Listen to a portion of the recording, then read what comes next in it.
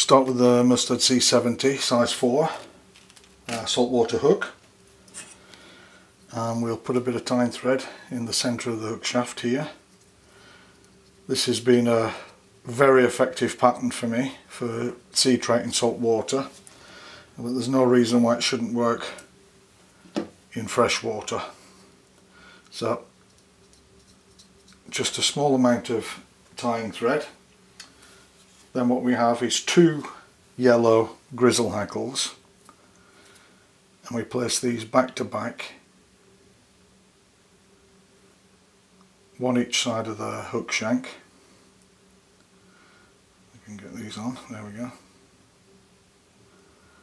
It needs to be about so long, so we can just tack these in. Just make sure they're in the right position. Those will do. Okay, and we can remove those like so. Tie those down, go back up here. Then what we need is a barred marabou for the skirt. Now this should cover, see, a bit too much. I have to pull that a bit further down. I think that'll do us about there. Tie in that, just have a look, yeah, that's good. And we can remove that. Then we take one more. I like to use the ones with the very fine points on these. So a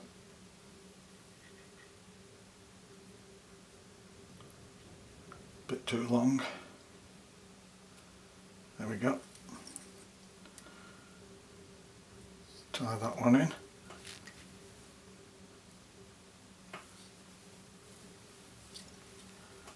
Like so.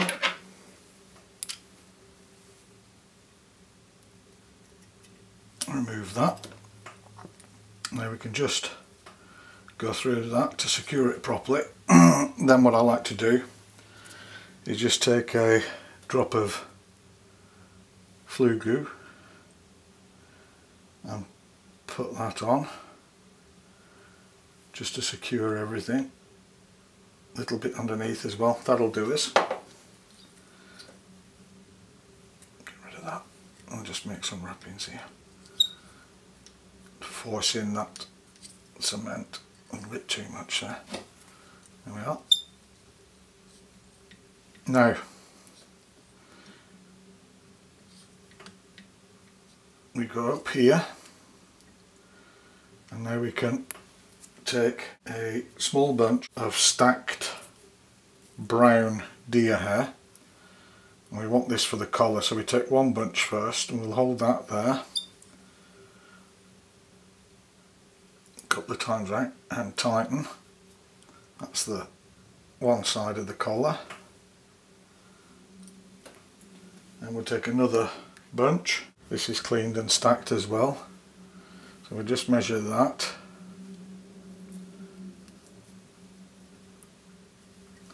Yeah, so we'll tie that in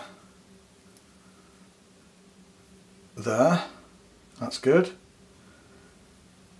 Secure it, go through the hair like so,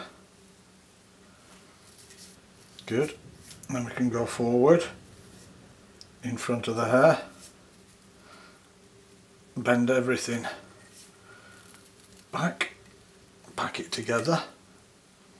Then we want to go about there and make a little notch. Annoying. Make a little notch, a stop notch of tying thread just about there.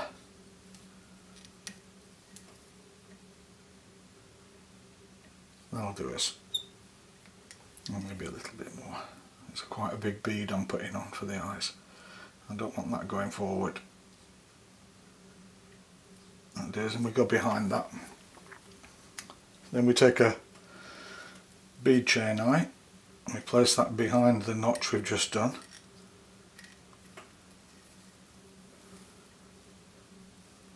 Pull it into position.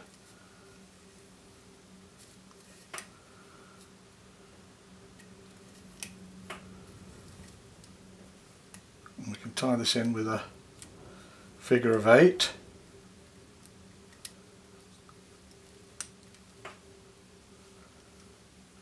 Like so. Then what we need is a drop more flue glue. I'll put that on there. And we'll put a drop on the underside as well. And then you can use super glue here, but cement will do. This is going to be packed in so tightly with the deer hair.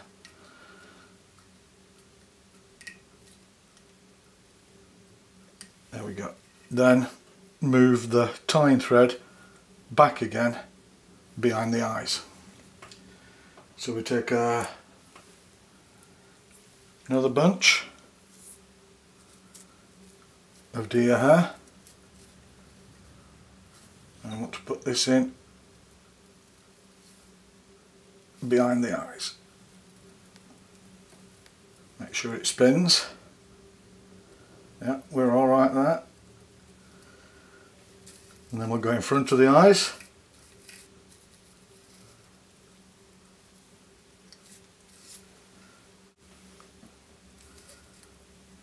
And we want to tie this in. Don't want that one there.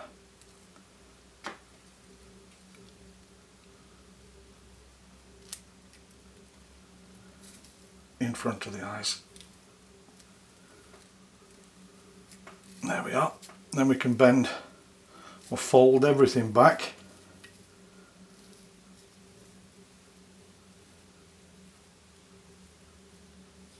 And tie this off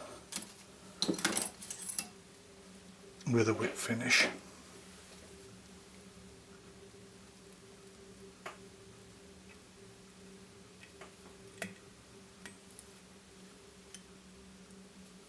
And give it another one.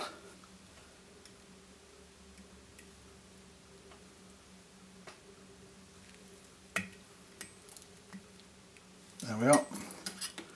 I'll remove the tying thread. Excellent.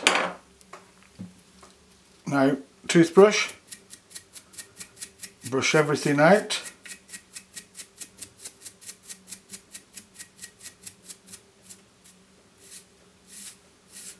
And everything back. Then we'll take our razor blade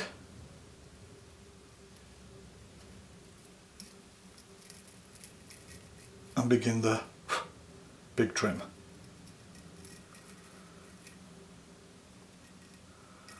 It's really important that you don't overuse your razor blades. They must stay sharp. They won't work if they're not sharp.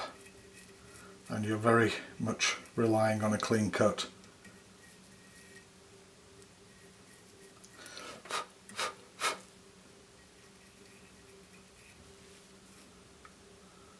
Hold these last ones up.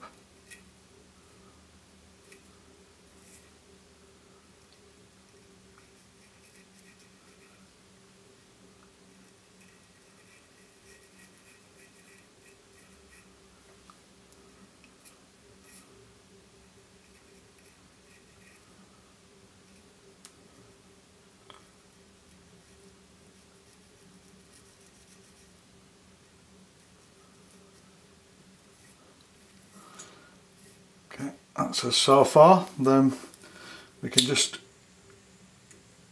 sort it out a little bit evener with the lighter. Just brush off the